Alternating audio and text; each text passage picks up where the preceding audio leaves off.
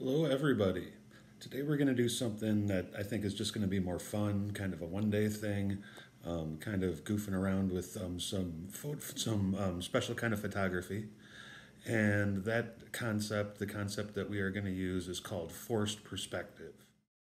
Forced perspective is a photography technique which uses optical illusion to make an object appear farther away, closer, larger, or smaller than it actually is.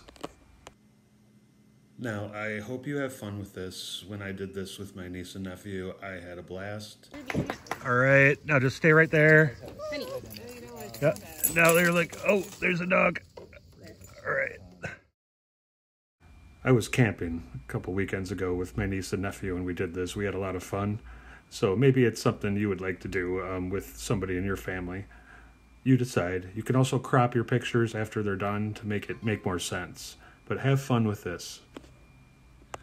You can include other people. You can also you just use your timer on your iPad with your when you take your photos and have yourself in some kind of forced perspective picture. But that's up to you how you do it.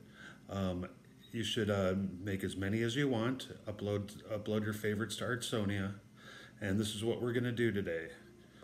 I hope you have fun with it because I really, really like this project. I think it's a lot of fun.